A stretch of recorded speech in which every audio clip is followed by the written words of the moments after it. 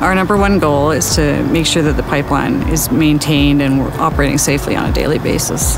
Kinder Morgan has a pipeline integrity management program, and that's anything from running inline inspection tools, completing anomaly digs, which is data from the inline inspection tools. We take them, we go out there, we find areas of what could be concern, we investigate them, we repair them if required, and we continually do that on an ongoing basis. Once it gets done once, it doesn't mean it's over. It gets done every year. We run smart tools down the pipeline that really give us a good idea of the condition of the pipeline. And we've got all our pump station work that we do and maintenance activities, testing of equipment.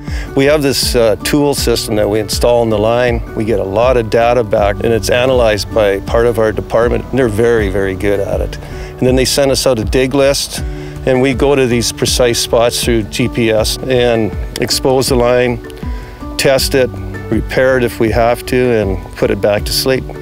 This field's advanced so much since when I started, so it's really, really growing leaps and bounds. A lot of recognition within the pipeline industry. It's something that we really take seriously. We do the computer maintenance tracking that we have. I might be out inspecting all these valves behind us, as well as the pressure switches, all the PSVs as we call them, which is a pressure safety valve.